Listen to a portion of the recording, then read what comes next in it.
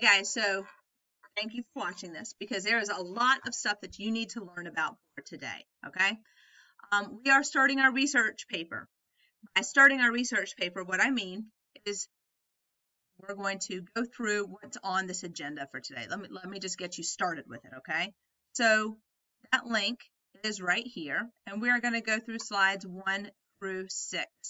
So let me hit present. Oh, okay. It's coming. There we go. So, junior research paper, here we are. Sort of. Coming. The button is underneath the timer. See if I can get it to work. There we are. So, the basics of a research paper. This is an argumentative paper. What that means is you are researching two sides of some sort of a controversial topic, then you're going to argue one side in your paper. We're going to give you the topics. You're going to pick from the topics. You're going to research both sides of it. You're going to pick a side and defend it. Your paper is going to be 3 to 4 pages. It's going to be in MLA formatting. And initially, you have to research both sides. Even if you think that you strongly agree with one side or the other, you have to research both sides through our process. You're not actually going to be doing any physical research. We're going to provide you with the articles that you are required to use, okay? So once you pick your topic, you are going to be provided 6 articles. You have to print these 6 articles. So you need to find a printer. If you don't have a printer at home to print these 6 articles, you can go to the public library where you can print. You can send them to a Staples where you can print. You can ask your mom or dad to print them at work if that is something they're allowed to do, okay? So you will be printing 6 articles. You're going to be doing that by Monday. So you're going to have access to those today. The other thing that you need for this project are 30 index cards. So buy yourself a pack of index cards. And you'll need about 6 binder clips, okay? I suggest you get all of these materials together over the weekend. So on Monday, when we start writing, you're ready to go. All right. So this first week, we're going to decide on our topic. You're going to print the articles. That's actually what you're going to do today. You're going to read and record your information in a specific format that we're going to give you. You're going to have an MLA review. Second week is going to be outlining and analyzing both sides of the argument, building a case for one side, synthesizing all of your information. We're going to walk you through that. Week 3 is when you're writing your paper. So we're going to get almost all the way through the paper by spring break. And then after spring break, you're going to come back and write your conclusion. So this is showing you the topics you have to choose from, okay?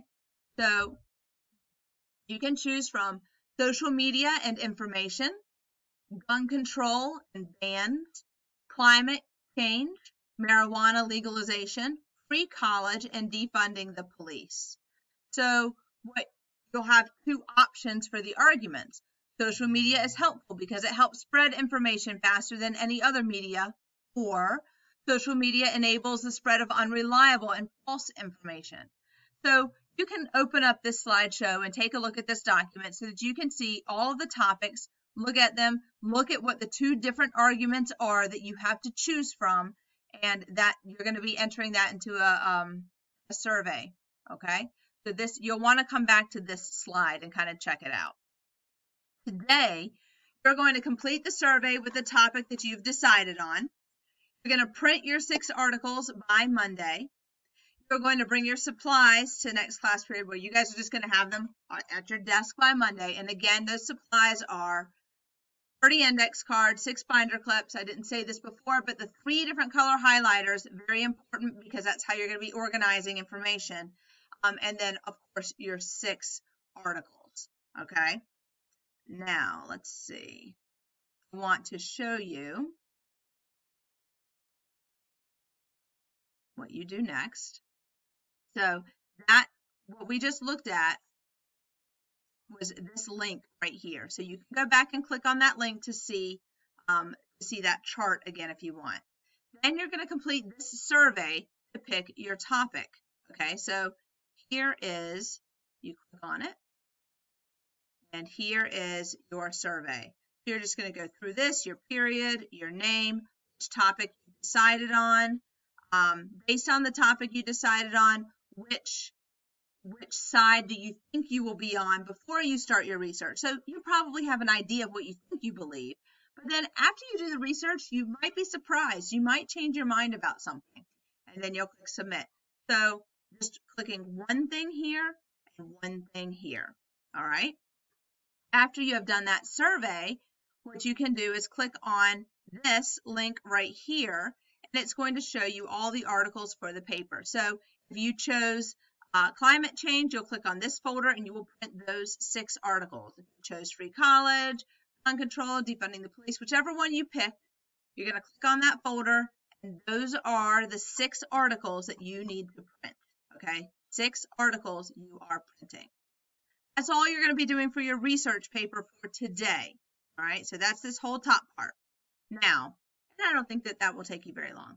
Now what you're going to do is you are going to read from page 30, I tried to be a good Mexican son, and getting ready to say I.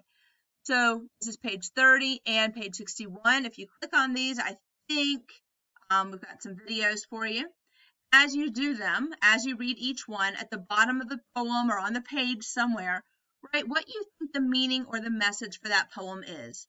Take a picture of it and submit it to the annotation submission box. Okay? After you do that, you're going to be writing this bio poem. Let me show you the bio poem. This bio poem is about your parents. Okay, so you're going to talk to your parents. So the poems that you're reading today by Olivares are about his parent. So you are going to do one about your parent, a bio poem about your parent. And it's really simple. It's a Google assignment. So when this comes up, all you are doing, you are getting rid of, obviously, anything that is italicized. So parent or guardian first name only. So like my mom's name is Sandy Turpening, so I would put Sandy here. And 4 adjectives that describe her. So I would highlight that and get rid of it and give 4 adjectives. Then here, son, daughter of, well, she's the daughter of, because I'm writing about my mom, so I would erase son. Daughter of Lance and Elizabeth Fulton. Lover of cats, flowers. You get the idea, right? So you're going to go through and you're going to create this poem. You're going to delete the things that don't belong, including the directions, and then you will click submit. And that is what you are doing for today. If you need any help or have any questions, please let us know.